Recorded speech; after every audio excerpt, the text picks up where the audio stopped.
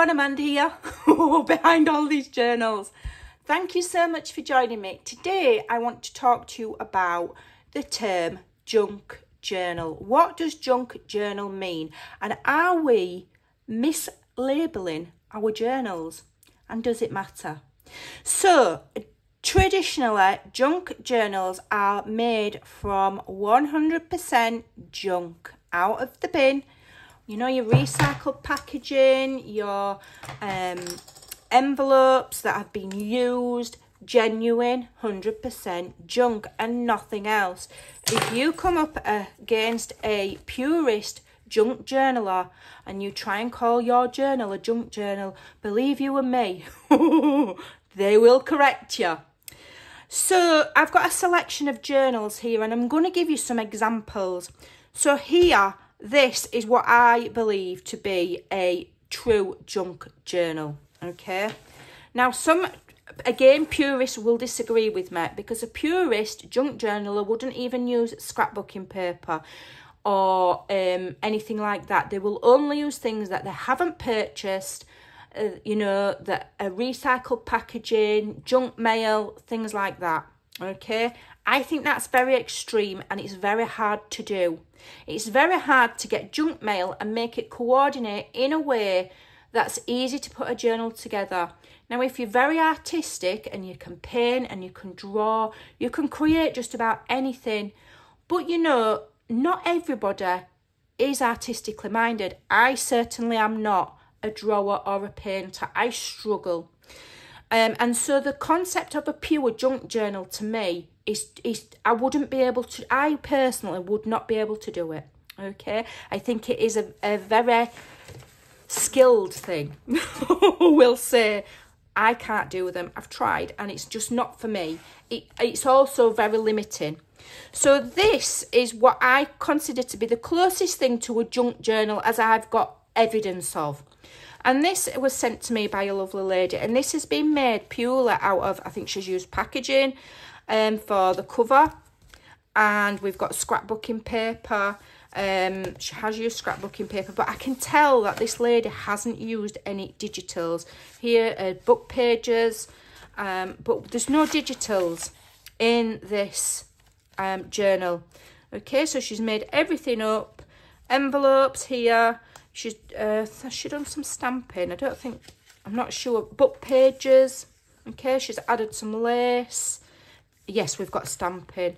This feels like, I don't know if that's scrapbooking paper. I think it is with a lovely glittery sticker. And we've got handmade paper there. I can tell it's handmade by the texture of it.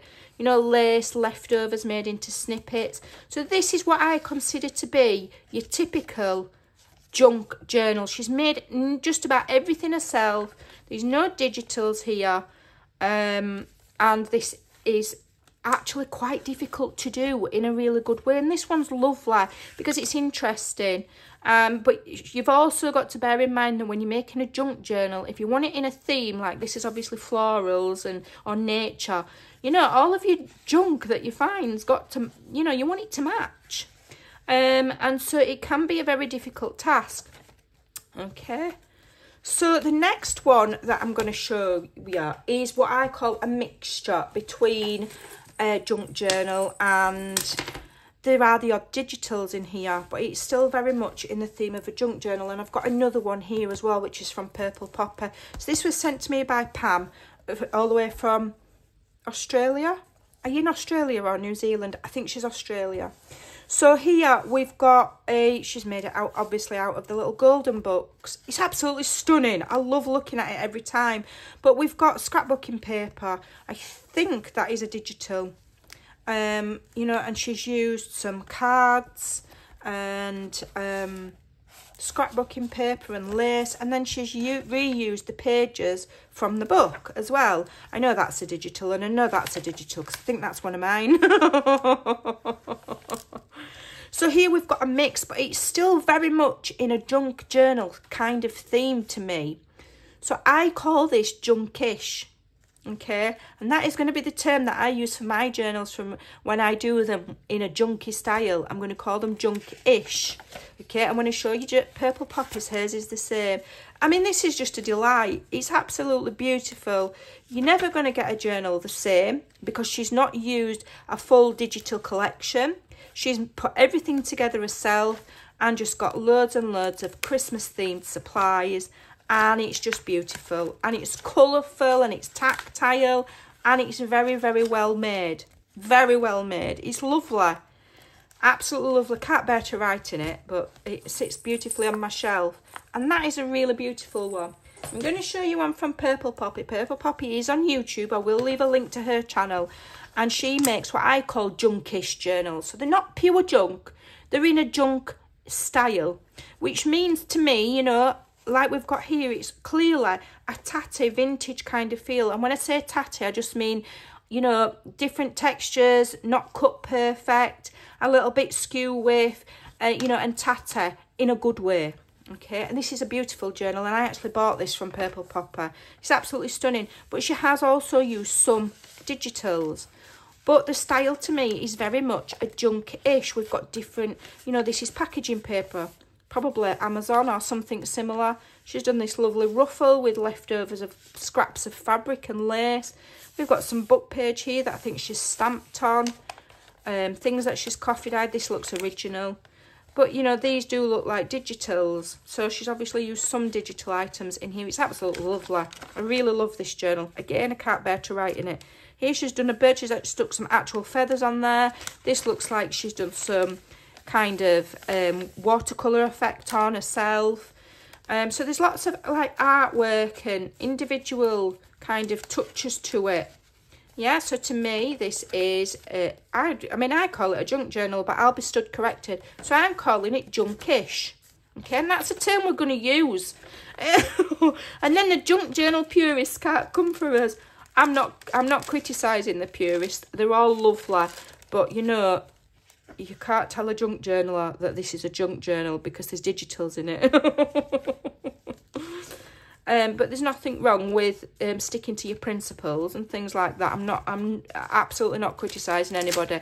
I just want to clear up, and that's a fabric one. So she's printed that on fabric. That's gorgeous. I just want to clear up the different kinds of, it's just beautiful, different kinds of journals, so that we're not getting confused. Okay, and to help clarify for my followers and my Ko-fi members as well. Now, I've done a flip through of my May Book Lovers journal, and now I call this junkish. Okay, not used an awful lot of junk, but I've created most of the things myself. I've done mixed media. It's in a tatty kind of a way, although I'm quite a clean and simple lines girl. I like things to be clean and simple, and I like some straight edges, but you know, and I've used bits of this and bits of that, and to me this is a junk-ish, even though there's no actual junk in it. So junkish to me is a junky tatty style, and I will stand by that forever and 10 days.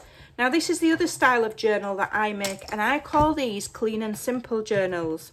Okay, clean and simple, and these are inspired very much by folios, and they're a mixture between a journal and a folio with a more sturdier cover, more defined shape, and like this one, for example, has got folio elements in it. So you've got your cutting and your measuring that you wouldn't have in something like this that Claire's made.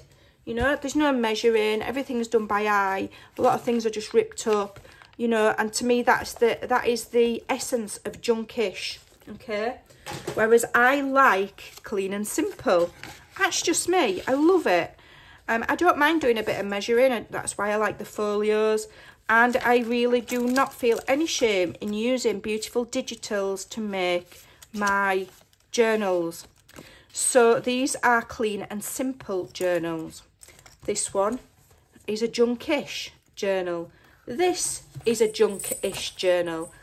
Claire's is a junk-ish journal, probably going more towards junk, to be honest.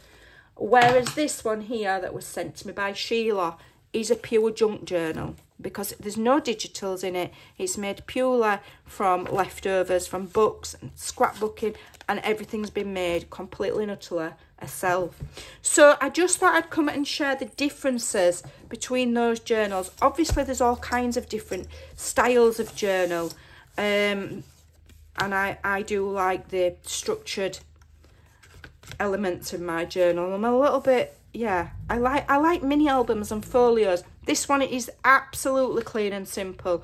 We've got bright coloured pages, and there's no ripped edges in this page, in this journal, none. It's clean and simple lines. It's just lovely, you know. And in comparison to this one, with the, you know, I've got ripped pages and straight pages. So it all just depends on how you feel. But what I would say is, Junkish is definitely a thing. Clean and simple, Junkish. That's Junkish. This one's going more towards junk because, you know, it's so random and tatty and unstructured.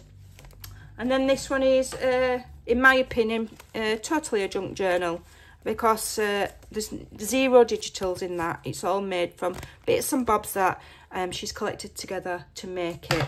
So I hope that helps. I hope it doesn't upset anybody. Junk journal purists, I absolutely love you. No hate towards anybody. I just think that these terminologies can, what's the word? Not isolate. They can exclude people from trying and having a go, because they're worried that, you know, well, how can I make a journal out of junk mail? I'm not artistic, I can't draw. So you can do a happy medium between your digitals and your scrapbooking paper and your junk, and that is Junkish. And that's a happy medium that just about anybody can do. And then we've got clean and simple, a little bit like me. And this is even more straightforward to do, and they're a joy to make, because it's almost like making a mini album. There's a little bit more structure to it and a little bit more simplicity to them. But either way, whichever style you like, it doesn't matter. It's something that you've made and they're going to bring you hours of joy. What do we do with them? We collect them because we love them. I will never write in these. Never. Okay, these have been gifted. This one I've bought. They're just going to sit on my bookshelf and look pretty. Okay, but the purpose of my clean and simple ones is to write in them. Okay, they're clean and simple because you can write in them. These are more decorative. I wouldn't want to write in them. Excuse me, I'm coughing. So I hope that helps. I hope my waffle kind of helps clarify the difference between the different kinds of journals. There's so many different interpretations and different ways of doing things. The main thing is not to get too wrapped up on it, and not to think that you have to create everything from packaging and things out of the bin for it to be a decent journal, or a decent junk journal. If you're worried, call it Junkish. Junkish, definitely a thing. Thanks for watching, take care, and I'll see you very soon. Bye for now.